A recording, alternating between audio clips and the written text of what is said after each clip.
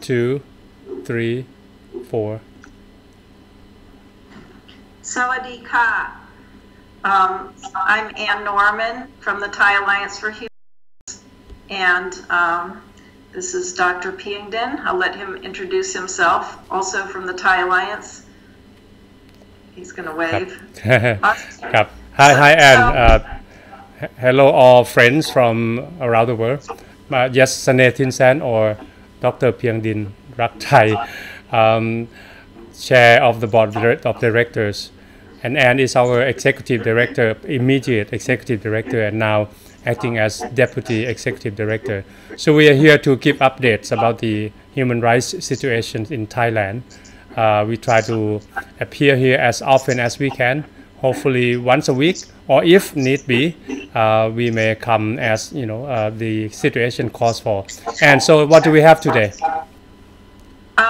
Unfortunately, yeah, we have so many things that it's hard to put it all into a finished statement. So we just recently made a statement on Friday, and we reported that unfortunately there seems to be 3 more lèse-majesté victims who disappeared who used to live in Laos.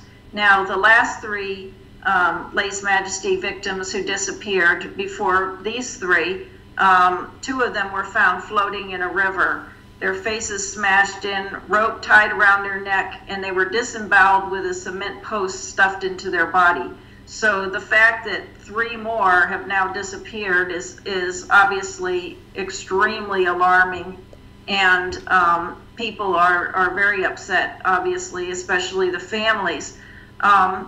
Our report on Friday was picked up and followed up on by leading international human rights organizations, including Human Rights Watch and Amnesty International, and it's being reported in international news outlets. So everybody is paying attention. So if Thailand does have these 3 people, they should release them now before they get counted up with the other people that we presume are assassinated. So if they have them, it's in their interest to release them, to show the world that if they're in custody, that they're being treated well, and to give the families access and give lawyers access and make sure that all their rights are respected if they're going to have a trial for something.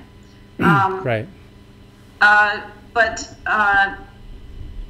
that was on Friday, so I won't go over all that, but I'll just tell you more about one of the 3 lèse-majesté victims that disappeared. So what happened was that we reported that 3 political dissidents who were recently refugees in Laos were deported from Vietnam to Thailand in the late afternoon of May 8, 2019, so just recently, after going silent on social media around January 27. Now, the most famous of these 3 was Mr. Chuwasut. His name, he's more famously known as Sanam Luang, and he was the leader of the Thai Federation organization, which means he had a broadcast, and he had followers who all wanted to see Thailand have a federal state rather than to be have a monarchy. He wanted he was advocating for a change in the system of government. He was doing it peacefully by talking about forms of government, and he had 2 associates who disappeared with him, and their names were Sayam Tirawu, but he's better known as Kaunio Matmuang. And Kaunio Matmuang means mango and sticky rice, so it's easier for me to remember that name. And this person, very sadly, was very, very young. He had to flee the country after the coup when he was 29 years old because he was an actor in the play Jiao Sao Ma Pa, or Wolf Bride, that was done at Thammasat University in commemoration of a student massacre at that university in October 6, 1976. Two actors in that play have already served 2 years in prison for acting in the play. He escaped the country. He's a student, and the articles in Thai describe him as nerdy looking with thick glasses. He worked installing air conditioners while studying at Ramkhamhaeng University. Am I mispronouncing that? You're doing well. You're doing well. Okay, and his family are rallying around him, and they're obviously beside themselves. They are, taking their complaint straight to the United Nations. And I think that Dr. Piangdin, you have some pictures of them with signs demanding to know what happened to their son. Yes, I do. You can see him with the thick glasses. And so basically this is a student, a student who acted in a play. And this is very typical of the people who are disappeared by the junta. The junta wants you to think that these are, radical revolutionaries. These are usually artists and academics. That's usually who it is. Okay, and then I don't know anything about the other person because I've only had so much time to research this, so we'll talk about that next time. But okay.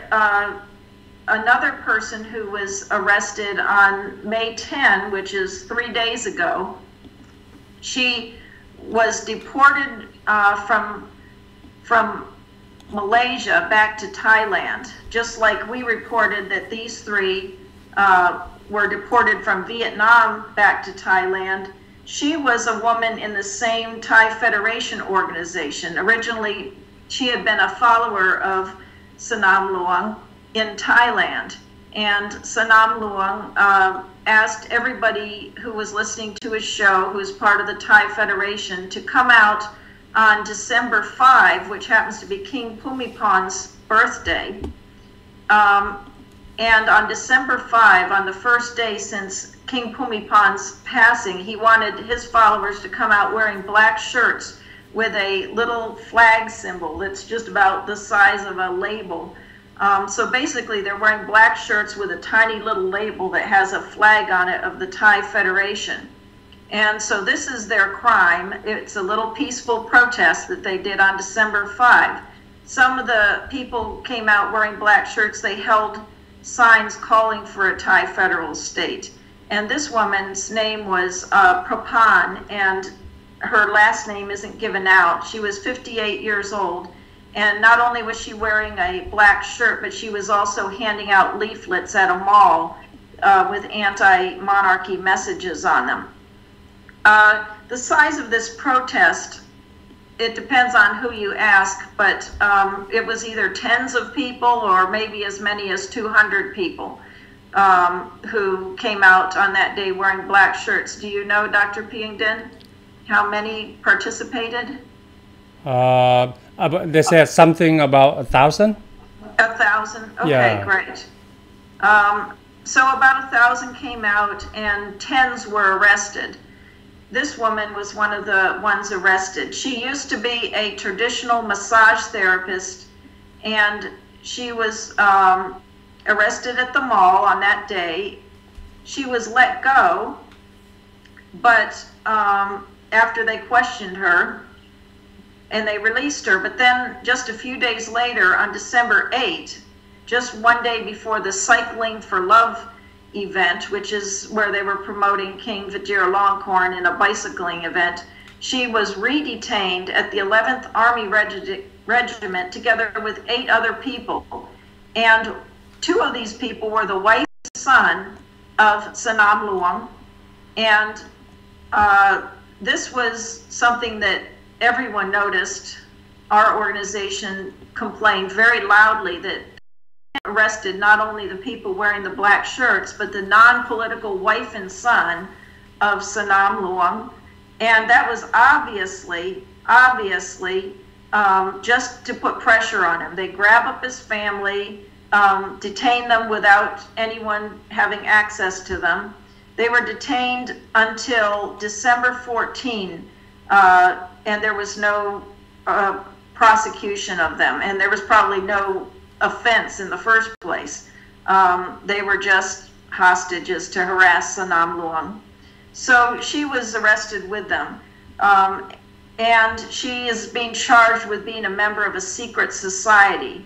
Well, she fled the country and ended up in Malaysia and was about to get refugee status from UNHCR in Malaysia, and somehow she got deported back to Thailand. And this is worrying because it seems that Thailand is doing a lot of deals with a lot of countries in the region, doing trades to get their so-called lèse-majesty suspects back. Do you have any comment about that, Dr. Piangdin?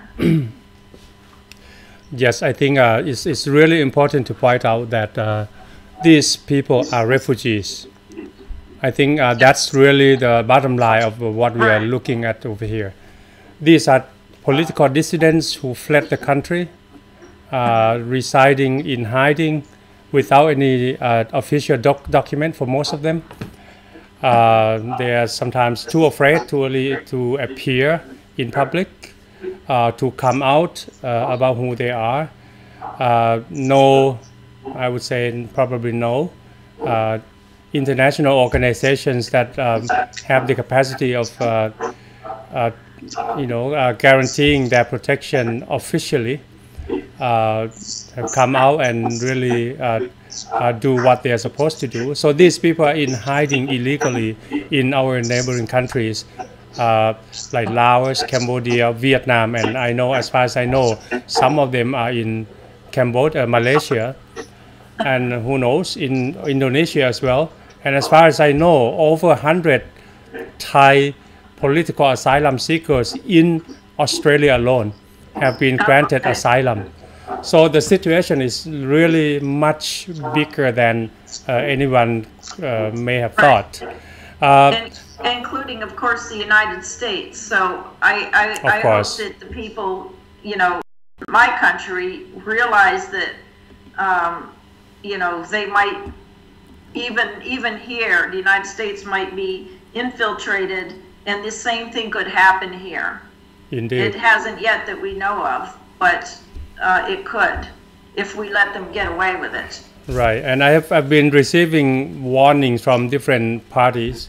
They all say the same thing: be careful. The junta has sent its officials or officers, army officers, in uniform or without uniform, to the United States in order to make a plan in order to get rid of the dissidents here in the U.S. And we have quite a few over here. Ajahn Sunai, former member of the parliament. We have the former Minister of Interior who came to the U.S. for asylum seeking and now remains in the U.S. He wants to fight the dictatorship. So, him included. And then we also have other people like Nick Reagan, Joe Gordon, and of course, Anek Sanfran, and I myself included. So, it's really bigger than one may even, think about or imagine. Now, about the lady in Malaysia, and it is important to point out that she traveled to Malaysia with a document issued by UNHCR guaranteeing her status as a person seeking political asylum. Right. And the fact that she was sent to Thailand, that is, to me, that's unbelievable. How can Malaysia send her back to Thailand? And Malaysia is not a country like with the worst human rights record in Southeast Asia. So I'm wondering what's going on there. Right. Well, I think that what's going on is trades. We were so upset when Sam Soka, something like that, was traded from, she was a refugee in Thailand, sent back to Cambodia. And her offense had been to throw a shoe at a picture of the dictator of Cambodia. Now, Right. Thailand has no feeling about that.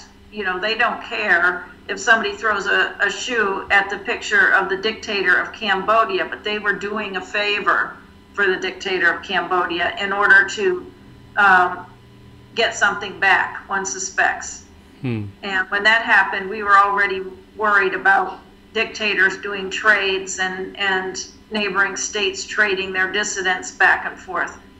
But I was hoping I have another piece of information that not everyone has, and I was hoping to bring out this other piece of information. This is, I think, the best way to explain who was Sanam Luang and what was his Thai Federation organization. The best way to explain it is to read what is very likely the last English language statement coming from the Thai Federation under Sanam Luang. It was probably written by him. It is signed January 5. He went silent after January 28, just a few weeks later. To fully appreciate the boldness of his statement, realize it was written just weeks after the bodies of former colleagues and fellow anti-monarchists were found floating in a river. Another reason I'd like to read this statement is it's not because I'm a member of the Thai Federation. I'm definitely not. But if the state is illegally trying to silence someone, let's make it backfire. Let's all hear what that dissident was trying to say before they were silenced. This is what he was trying to say. And this is titled Thai Federation Bulletin, Rejection of Coronation of Thai King Rama X. We declare our rejection of and denouncement of the coronation of Thai King Rama X, which is scheduled for May 4 to 6, 2019. It should be obvious not only to the Thai people, but also to the rest of the world that the Mahadans' current royal family are not only currently colluding with the Thai military junta, but have ordered countless coups against the Thai people and Thai elected governments throughout history. They had a part in masterminding political instability in many right-wing governments in the past, overthrowing elected governments by means of coups, and orchestrating the mass murder of citizens in concert with the Thai military. The creation of factionalized groups of citizens to destabilize elected government has been part of many Mahadan grand strategies to weaken democracy. The Mahadans promote a cult where royals are deemed demigods and untouchable, a strategy which gives rise to fascism. Also, natural resources and national assets were taken over for private benefit of the Mahadan family and their organization, leaving the majority of Thailand's citizens poor, uneducated, uninformed, and subservient to their controlling power. And for anyone who's just coming into this at this point, it may sound like this is my statement, but it's not. It's Sanam Luang's statement that he made almost immediately before disappearing. So to read on, Thailand's modern political and military history contains transparent evidence of atrocities of physical and mental abuse, death and destruction of property that this family and their organization have bestowed on their fellow citizens.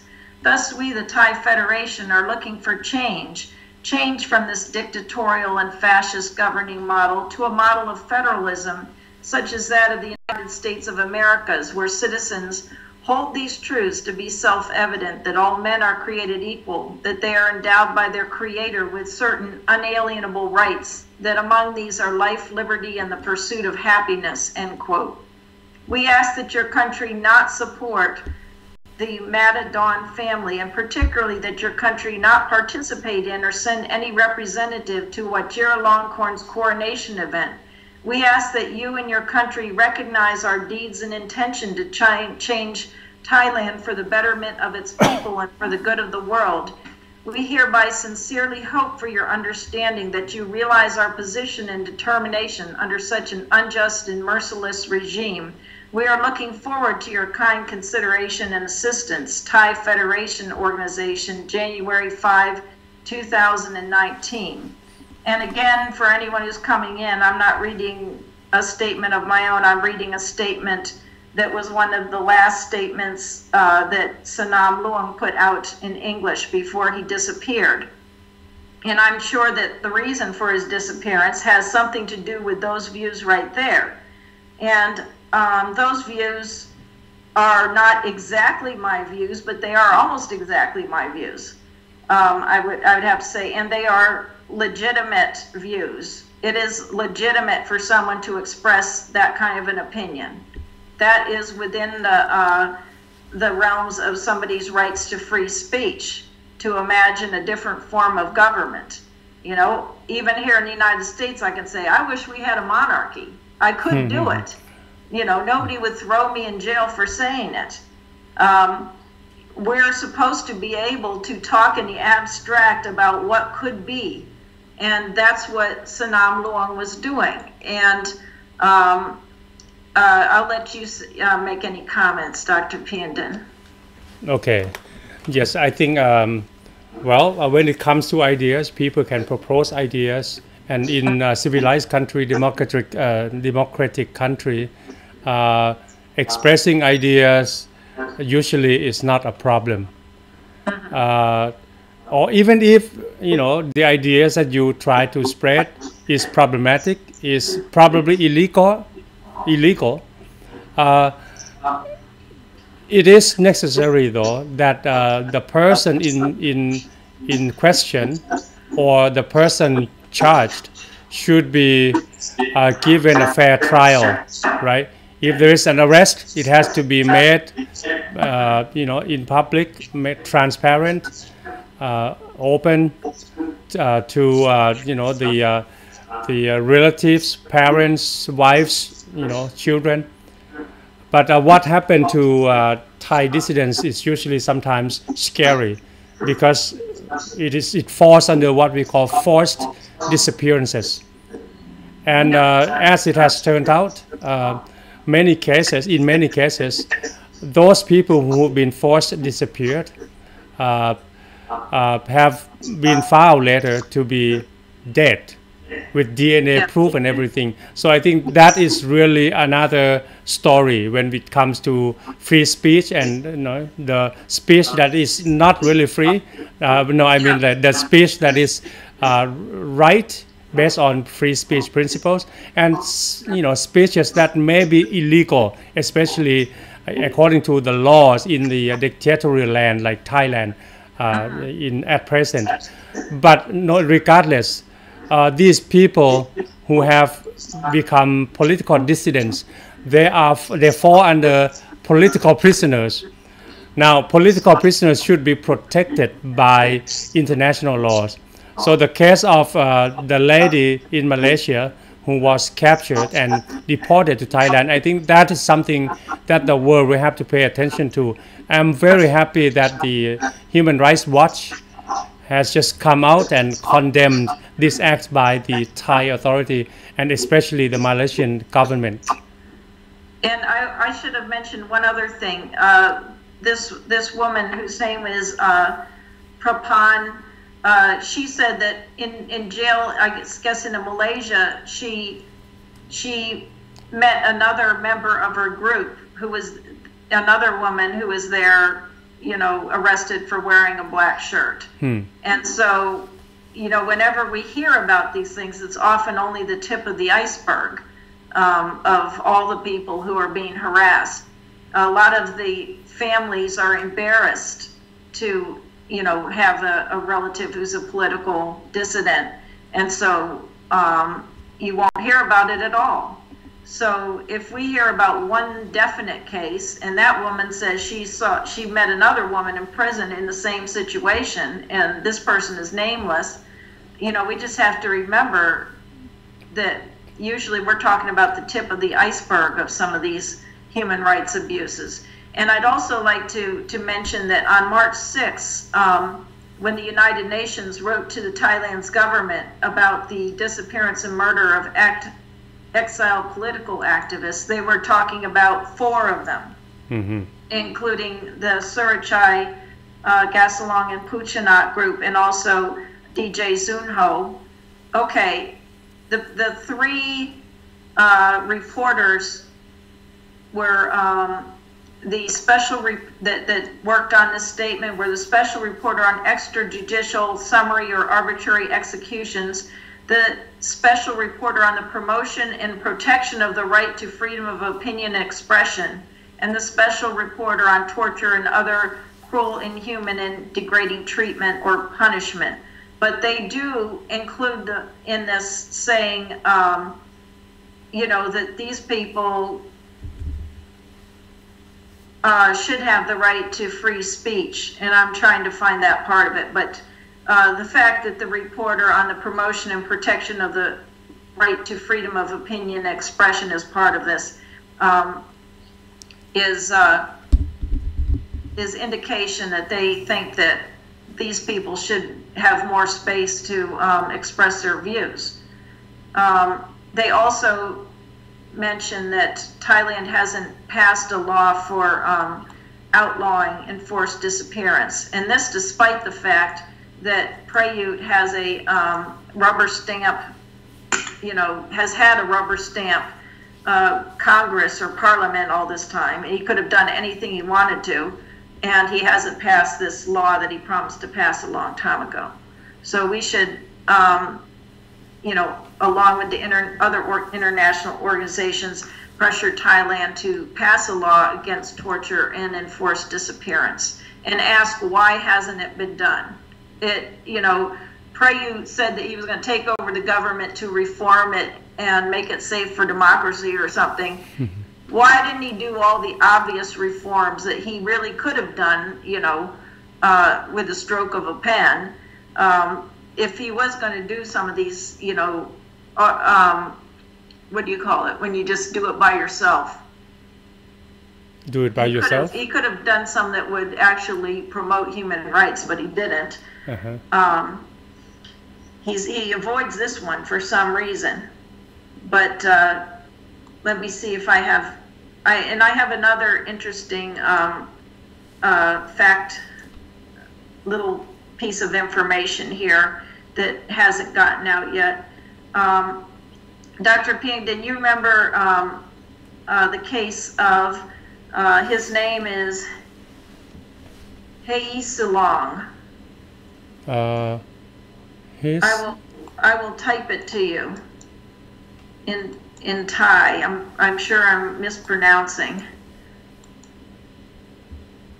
Should I continue to mispronounce his name, or should I? You can type it. I would love to know who it is, too. Okay, I'm sending it to you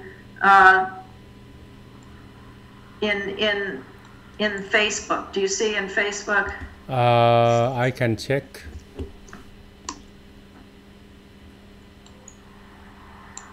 Well, the Thai Alliance got a tip. Somebody noticed, and this may not seem related at all because it happened in the 1950s, but there was a political dissident, a Muslim who lived in the South, a Thai Muslim person, and his name is, let me throw this through the translator so that I can pronounce it correctly. Sorry, everyone.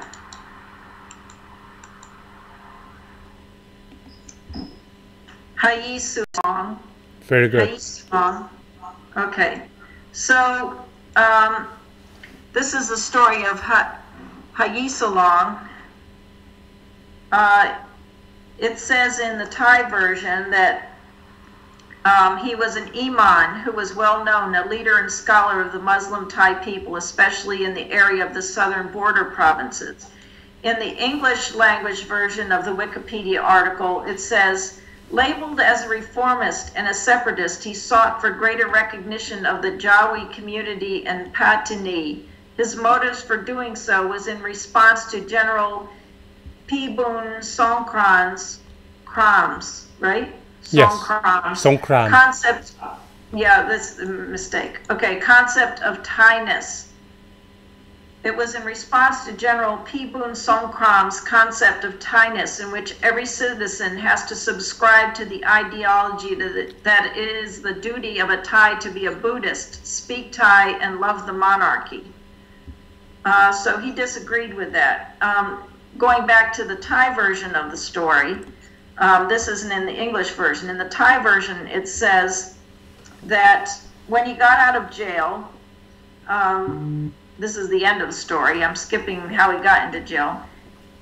And his name is, when he got out of jail, Hayi Salong was still menaced by the state power until during the dawn of Friday, August 13, 1954, after coming back from prayers in the morning, Hayi Salong, with Mr. Amat Tomina, the oldest son, 15 years old, who had the duty of being the Thai interpreter, as Hayi Salong couldn't speak Thai, were traveling from their own house in Pattaya province to the Royal Command of Security Police in Songkhla province with 2 other supporters, altogether 4 people.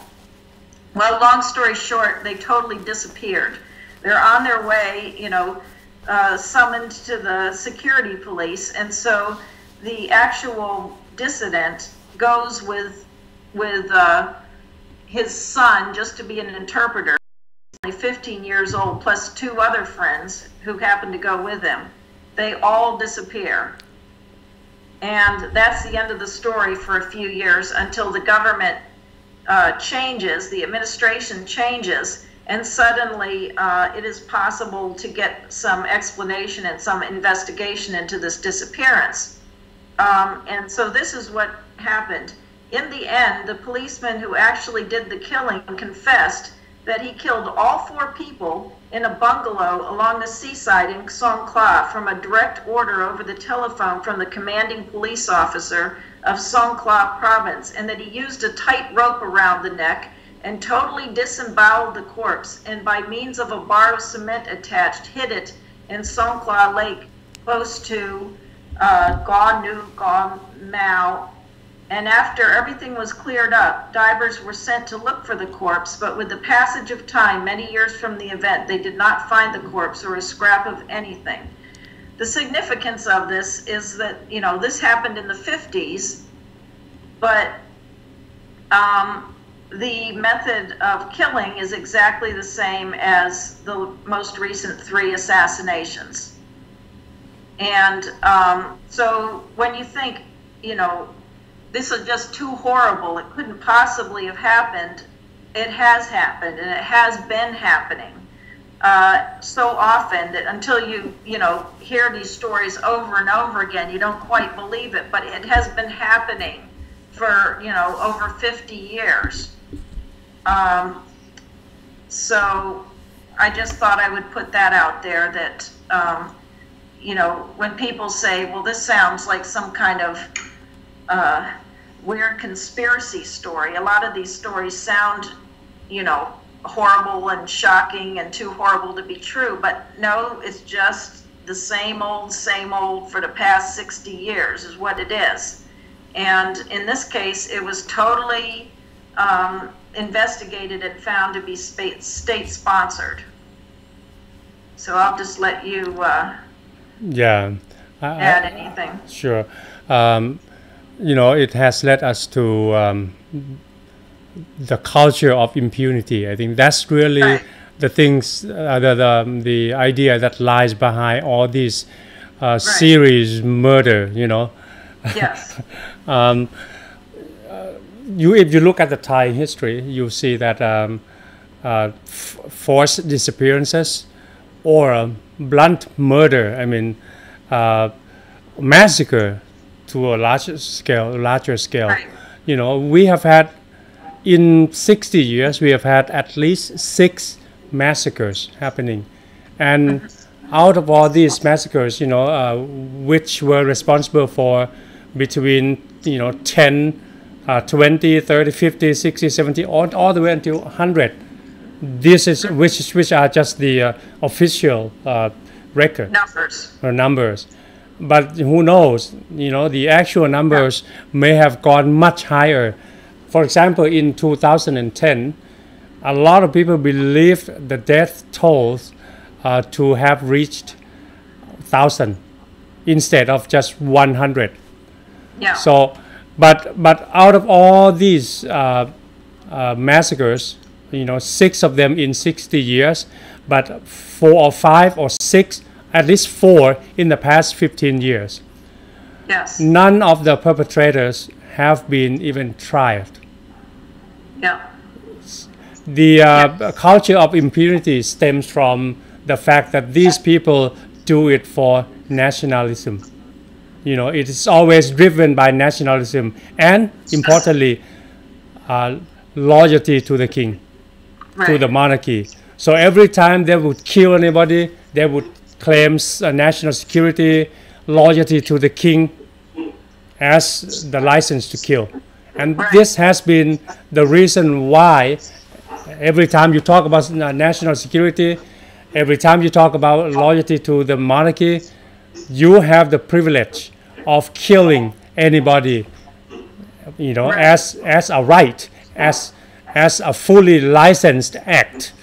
So yeah. I think this is something that Thais and experts in Thai studies and international community will have to look into very seriously. If we allow this to go on, I think it's going to be, it's not going to end. And given the fact that Article 112, is there, although under King Rama X, it hasn't been enforced strictly as before.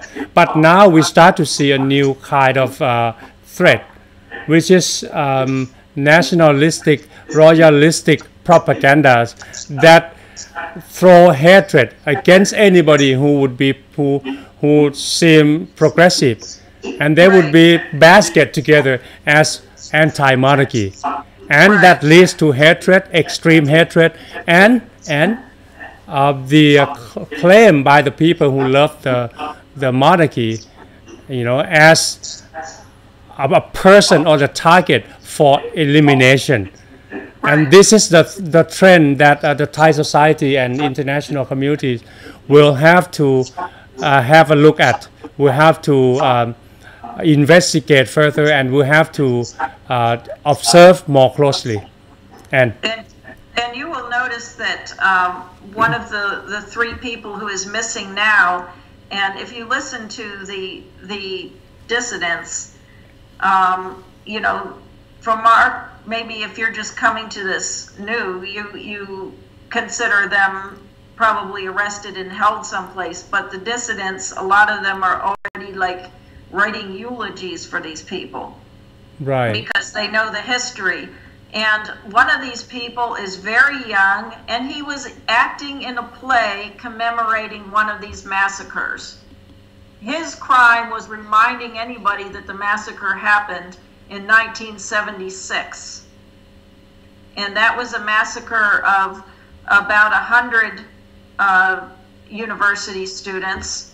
And they were murdered in such horrible ways that, if I described it, this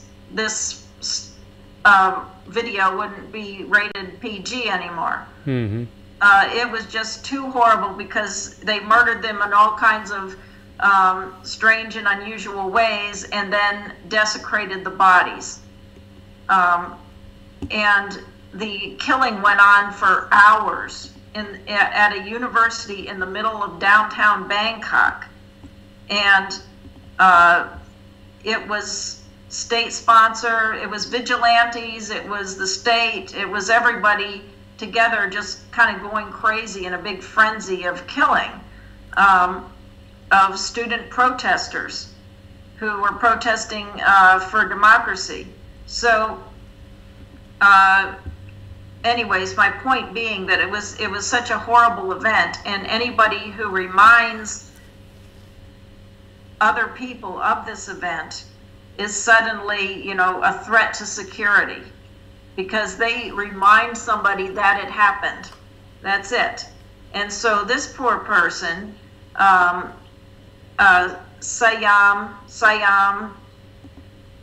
Kaunio Matmuang, he's the one who acted in a play, and like 2 other people who who were actors, they got 2 years in prison for acting in the play, and he fled the country to avoid that. So it just, it's all connected. Yeah. And speaking of this, and it reminds me of the case of Ekachai Hong Kangwan. I mean, this is really something that we need to pay attention to. It has been repeated many times. And when you told me he has been hurt 9 times, I thought it was just like maybe 3 or 4 times. Right. Ekachai Hong Kangwan. Can you tell our audience who don't know him a little bit about what he is and what he does? Okay. Well, some of this is from my memory, but I noticed at the beginning that he was being targeted, and so I started writing about him, thinking, oh, I'll be able to prevent him from being targeted because because they won't dare do it if we call them out, but of course they do dare do it even if you do call them out. So so this is what I know off the top of my head, that he was a lèse majesty victim for 2 years. He sold some CDs of a documentary about Prince Vajiralongkorn. Prince Vajiralongkorn, who is now King Vajiralongkorn. He sold CDs of an Australian documentary about Prince Vajiralongkorn and about lèse majesty in general. And so they interviewed different lèse majesty victims, and they told some very embarrassing stories about Prince Vajiralongkorn and what he was like and the kind of hedonistic lifestyle he had. So Ekachai went to prison for a couple years, maybe 2 or 3 years. He got out, and after getting out, he was the one person to protest the disappearance of the historical plaque marking the end of absolute monarchy. Mm-hmm. So kind of like it was Thai Independence Day. Yes. And there was a plaque that was about the size of a plate that was put in the street on the spot where the revolutionaries announced the end of absolute monarchy. And that used to be like celebrated by everyone, but as the atmosphere changed and there was kind of a slide backwards towards absolute monarchy, this plaque suddenly disappeared and in the middle of the night and was replaced with a plaque that said you should praise the king. So this was just like completely outrageous. If anyone did it in the United States, I think that there would be, people marching with their guns to Washington, D.C. But in this case, they were able to threaten most people into silence. Anyone who mentioned that this plaque had been switched would, be arrested and warned and let go. Well, on the day of, the Thai Independence Day, which was, what was it, June or July? What was it? Do you remember? June 24th. June, what was it? June 24th. June 24th. Okay, so on June 24th, they're told, do not celebrate this day this year we're not going to celebrate because of the coup. Everyone's going to be quiet. And Ekachai just couldn't stand it. And so he took a bucket of cement and a replica of the plaque and marched into the middle of the street with his bucket of cement so that he could glue the replica down on top of the of the other plaque. And of course he was stopped even as he was approaching the spot, and he knew he would be stopped and taken off to jail, and he was questioned there and he was let go. But it was extremely gutsy move, and then right after that, on King Pumipon's birthday, everyone was supposed to be wearing black, right? What were they supposed to be wearing that day? Black.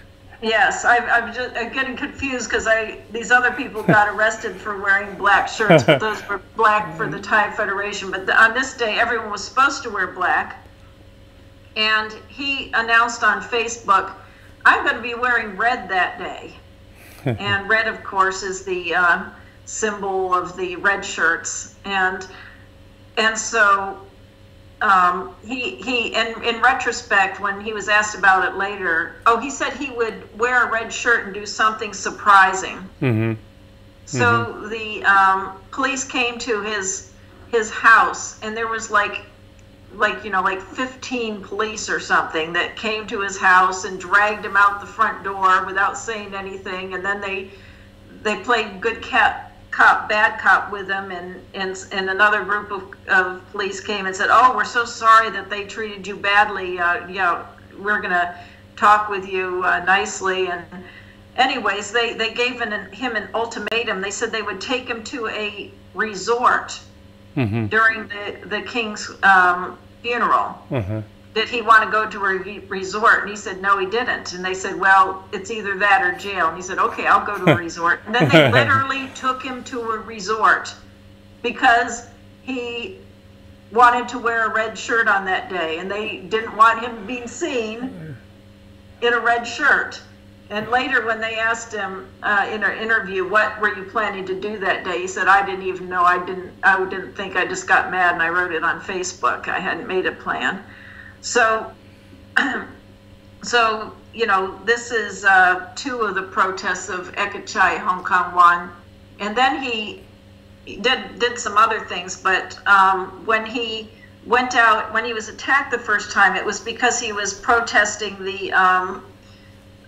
about the watch scandal of the deputy prime minister, who mysteriously owned hundreds of thousands of dollars worth of watches. Right. And so he was making fun of him by wearing a lot of watches and going to a protest with a big poster of how many watches he owned.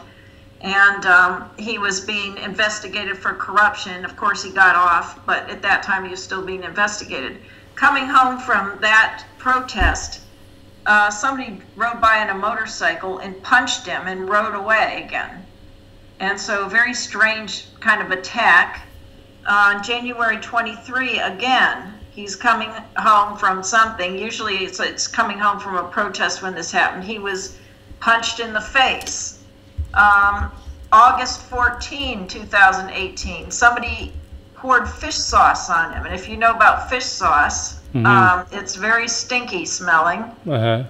Now, around at this time, I was thinking, this is just bizarre. Why isn't anyone else being harassed in this way? It's almost like hard to believe, right? Yeah. But then it started escalating. August 22, he was beaten with wooden boards in front of his house. And so in each time, like one or two or four people will come by, their faces usually hidden with motorcycle helmets, and just start attacking him for 3 or 4 minutes and then run away. January 19 of this year, he was attacked and punched in the face. January 27, this attack was actually caught on a security camera. Somebody came by in the middle of the night, poured hot burning oil on his car, lit it on fire, and it ruined the paint. On March 5 of this year, he was attacked again with wooden boards or sticks. And I think that was in front of his house. On April 1, his 2019, his car was completely destroyed, just burned up. So the first attack with the burning oil, I suppose they wanted to burn the whole car down, but they didn't succeed. On April 1, they burned the whole car down. So, and then just, was it yesterday or 2 days ago? Yesterday. Yes, yesterday. Just yesterday, he was attacked so badly that he's in the hospital with broken bones this time. He's got broken rib. He was beaten in the face. He's got broken fingers. He's going to be in the hospital for a few days. and he's complained repeatedly, and the justice system ignores it. And this last attack happened, it's even more outrageous if you find out how this attack happened. He was summoned to the courthouse. So he took a bus to the courthouse. Somebody was riding on the bus, had followed him onto the bus and was with him on the bus. When he pulled out at the courthouse, this one person kicked him off the bus, pushes him off the bus. 4 more people are waiting for him and beat him up. So this was really planned. One person riding with him on the bus, 4 people waiting for him at the courthouse, to which he was summoned, beating him so badly that he ends up in the hospital with broken bones. And there's guards standing in front of the courthouse, as you can imagine, doing nothing. You don't think guards at the front of a courthouse could take responsibility for this when they called him to the courthouse in the first place? So this is the situation in Thailand. It's, like you said, impunity. It's impunity. What worries me now, and you know, instead of the army officers firing at people, which they did in 2010, you know, naked to the world's eyes, and right now nobody is responsible for it, even including the cases of army officers shooting, you know, old ladies, young nurses, and you know, arm-free, you know, protesters inside the temple. And for Buddhism, Buddhists, you know that is really cardinal sin, you know, to kill somebody in the boundary of the temple. But that took place, and you know what? The court just came out and passed a verdict that we would not pursue with the case. I mean, it's just outrageous. I mean, to say the least. And for the people who get, you know, beaten and killed and thrown in jail are the people who are talking about some horrible massacre that happened. Those are the people who get in trouble. All of the energies are turned towards silencing people who have something important to say. That's what it feels like. Indeed. Everything important that needs to be said in order to point to the problems in Thailand and lead to solutions will have to be silenced. And that's the repeated theme that we have seen. Now, in case of abuses against Ekachai, I think it's a worrying trend, in that nowadays it's going to lead to what we call Khwa Pikhat Sai, which is the right wing killing the left wing, you know. So it has been used before, and you mentioned the massacre in 1976, in which, you know, tens of almost 100 of students were killed, and that is the official record. But how many people actually were killed on that day? I think the history will have to be revisited. Well, I mean, if you just look at the, you could just Google Thammasat University massacre, and you can see so many bodies that it already in the video looks like more than the official 44. So I think the Wikipedia even says 100 at this point. Right. Now, what is special in that massacre in 1976 is that it's not just the army and police officers who committed the crimes, but it's just the normal people. You passed me that picture of you know, a man being hanged onto the tree, the tamarind tree, with another man using the armchair to hit the corpse, the dead body. It's not just one case. I think it's not just 2. I think there were more than that. A lot of people have talked about that. But that really... In fact, there's in that picture, if you look closely, there's another body hanging from another tree. Right. At least 2. So I think what we see in the Thai society right now, if you look at the discourse in social media and even on the TV, you start to see that the right-wing sort of conservative propaganda is really gearing everything toward hatred, so much so that right now people start talking about, okay, you are talking bad, you are criticizing the country, you don't love the country, you don't deserve to be in the country, you should go away. Or in the case of Sanam Luang, you criticize the king, well, they use the term scold, which may be true in a sense, but scolding is not a crime, right? Criticizing is not a crime. Right. And no one deserves to be killed, to be hated, simply because he or she voices his own opinion against anybody or anything. If it is illegal, then that person can be, charged with whatever law that we have, and Thailand has ample, articles in the laws that will, take care of all these people. Which doesn't mean that I agree with all these laws. And Article 112 and a lot of new laws that have been issued by the unelected, or in other words, appointed, or the junta appointed parliament. So I think if you care about Thailand, international organizations, activists, civil society, we have to really look at the bottom of the movement right now. I think it's going to lead to another massacre in which, who knows, it might be similar to Rwanda.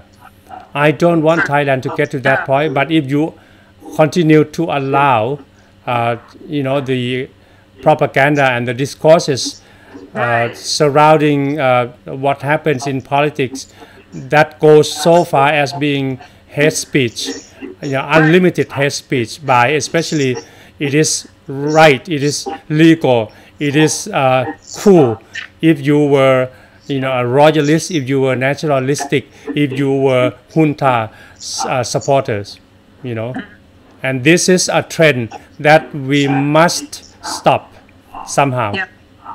And I should have mentioned Ekachai was a member of the people who won elections, and he was very famous because there was a fun song about fortune cookie, and he it was a song by a girl group, a girl band, and they had some cute dancing. Well, he did that dance, danced by these little teenage girls, but this very, very tall man is doing the same dance, and it was like completely hilarious. And so he turned the pro-democracy marches into this big fun thing. And anyways, so unfortunately, he is successful in some ways, drawing attention to him, and basically, so what he is guilty of is being very entertaining and dancing to music while reminding people the date of the election that has already been announced by the junta. And so these people say, we want elections. We're reminding you that the election is promised for such and such a date, and they go marching down the street singing songs. Right. That's the crime. That is basically the crime for which he is being beaten by people coming out from every direction. And if people said, each time they're beating at his head, a person can only take so much of that before there's going to be a real disaster. And that's what whoever's doing this is trying to make these attacks so small that nobody will international attention is not going to be focused on someone who got fish sauce thrown at them. But when they do it over and over and over and over, it's just a wonder that he can go on being as brave as he is. And he, by his own admission, is not a fighter. He's not a physical fighter, and he says that he deals with it by running away, and that people don't want to be around him because they don't know when someone's going to jump out and attack him. Right. And so this is just pure bullying. This is just pure cowardly bullying somebody who won't fight back. Right. very true. In fact, yeah, the word entertaining is really his guilt. Right. He is seen as punishable for being too too entertaining. That's the right word. But in the eyes of all these abusers or the people who order the harassment, I think he probably may have been seen as too loud, too provocative, too daring, and too annoying to them. But Ekachai is nothing, is anything, entertaining, daring, pragmatically funny. But he's not. He's everything, all this, but violent. He has never been violent, and he is not illegal. So he doesn't deserve such a treatment that he has, has been receiving lately, abusive one, So yeah, it has to stop, and I'm pleased to see the news headline, and now the attorneys, I think, now have come out and informed the police that they need to look for the perpetrator, because this is far too outrageous at this point in time, and it's about time somebody comes out and says something like this. If this is not state sponsored, then why doesn't the state come out and say to stop? All they have to do is tell their people, stop attacking Ekachai Hong Kong one. That is in their power. It's in their power, if they are not the ones assassinating the dissidents, to say stop witch hunting lèse majesty people. But we know it is them. It is very, very, very almost definitely state sponsored, and not vigilantes who are killing the activists overseas. Well, out of 9 acts, and it could be both. You know what I mean? That doctor, yes, เหรียญทองแน่นหนา he has come out blunt, and you can see in his eyes he's got a really malicious intent in his eyes, the way I see it. Last time he was confronting with Ekachai, and soon after that he got attacked, and then his car got burned. So and you know what, that's another thing that Ekachai did, was he went to this vigilante leader who has an organization called the Rubbish Collection Organization, where he basically names, has his group go and search the internet for anyone insulting the monarchy, and calls them out, and then announces where they live and all this kind of stuff. And this is a medical doctor, and this guy is a medical doctor by the name เหรียญทองแน่นหนา And the Thai Alliance for Human Rights sent a letter to the entire international community saying that this guy is a human rights abuser. So you should not allow him to travel into your country. Right. I mean, and in fact, he threatened John Chupong. Yeah. And I've read that threat. He's threatened Surachai Seidan before he was killed. He said that he would lead a group of men across the border to get him. And so he does cross over the line from just pointing people out to saying, I'm going to come and get you. Right. So why is he allowed to continue his operations? Why doesn't, the dictator say, we don't approve of this? Instead of just saying we didn't do it, say we didn't do it, and also all of you vigilantes cut it out. Right. They don't say it at all. Their silence means that they approve. Right, and in fact, indeed, silence means approval. And in fact, when you talk about something like this, then please be reminded that in 2009, 2010, people being on the street, and that the army approaching them with malicious, murderous intent. Nobody stopped them. And in fact, some Thai folks, some Thai crowds out there even say, okay, you know what, these people deserve to die. You know, they deserve it, well deserved. Go ahead, kill them. All these buffaloes, red buffaloes. See, I mean, if you look at Thailand, land of smiles, a lot of beautiful beaches, great food, easy going, laid back lifestyle, cheap stuff, you would go and visit Thailand. But if you care about Thailand, I think now is the time that you need to turn your attention to all these wrongdoings, these violent acts that are taking place in the Thai society. If there's a way that you can help stop it, you can help spread the news so that you can at least give feedback to the folks out there. If you are in the media, report the news or dig into some stories. I think right now a person like Ekachai has to be the highlight of the international news. I think they need to look into this guy's life, and then human rights organizations should make sure they step in and then put Ekachai under their arms because he needs it.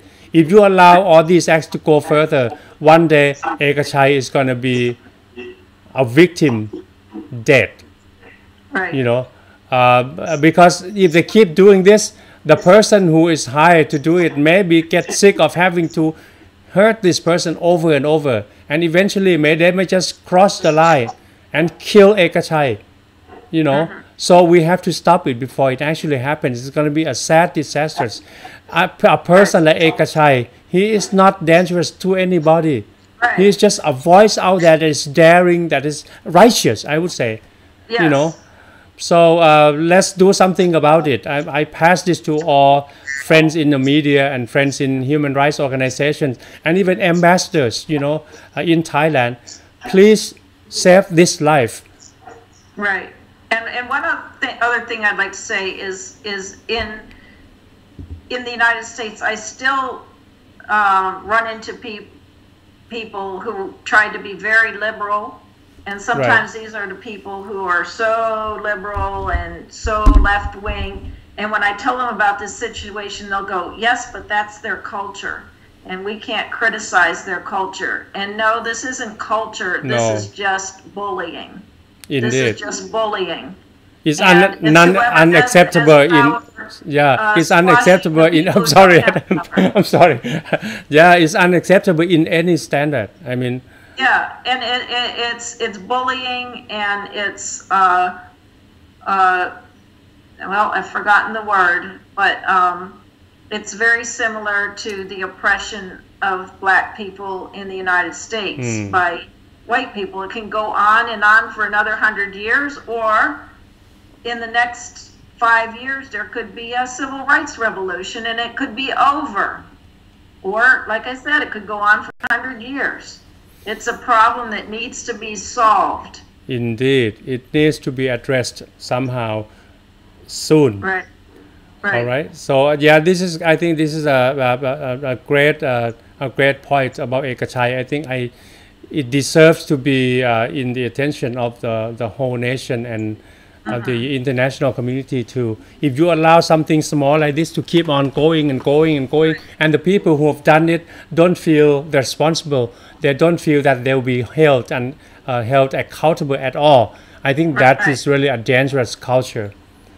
Right. And the same thing happened in the United States for, many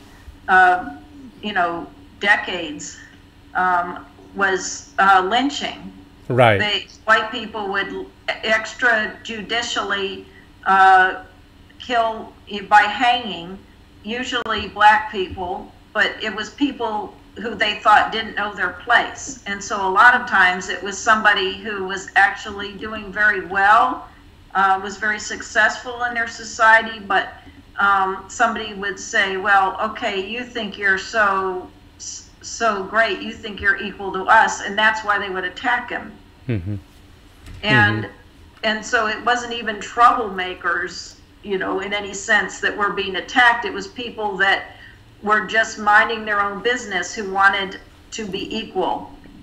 and they were stomped back down. And I think this is what's happening to Ekachai. He's not demanding that he, be superior to anybody. He just wants to be respected. Right. And some people, are like, no, you should be oppressed. And it's basically about that. He has a lot of self-respect, and that's what makes people mad, that he has so much self-respect. Right.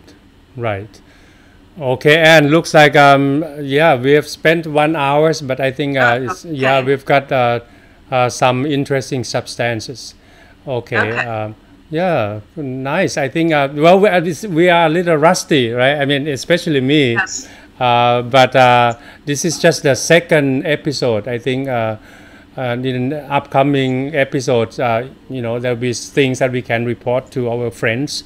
Right. So for you, our friends out there, follow our channel, and then we keep you posted of the development in the Thai politics. It's only going to get more heated, more confrontational, and I hope not too violent.